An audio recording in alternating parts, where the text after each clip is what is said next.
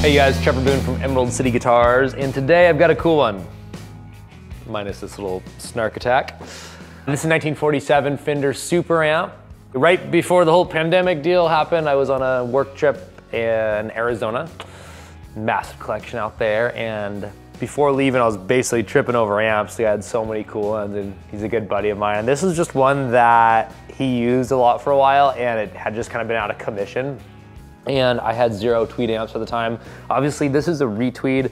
Some exterior components have been replaced, but I knew that it was pretty good inside and wanted to take a shot on it. It just looks good in the shop and I can't pass up on that. So the trip ended abruptly because of this whole deal. Went home, sent him a box, the whole deal, and it showed up. And of course it wasn't working. So I handed it off to Brent Bagby, our tube amp repair legend of 20 years or so. And he had it for about a week.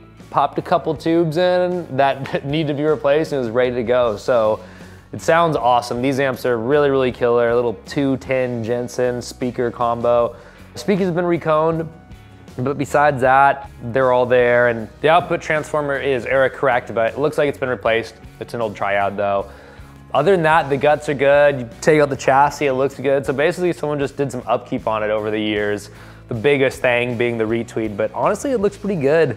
You know, it's not brand new and it's not that vintage old kind of orangish lacquered one, but it looks fine and appropriate, and yeah, sounds awesome. So anyways, we're gonna make it really short for this part. I'm just gonna plug it in so you can hear it, because you really gotta just feel these things, know how cool they are. All right, I got the 52 Tele down here today. I think it'll be a good match. See how it sounds.